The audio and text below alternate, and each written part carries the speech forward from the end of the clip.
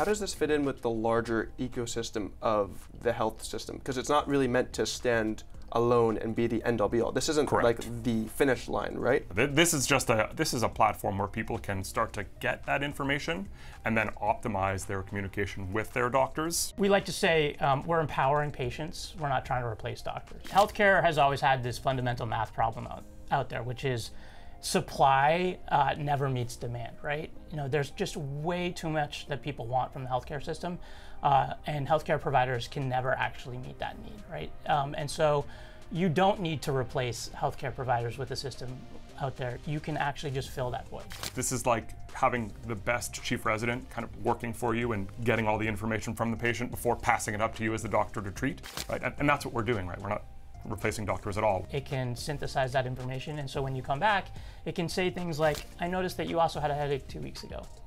Is this similar to that headache, right?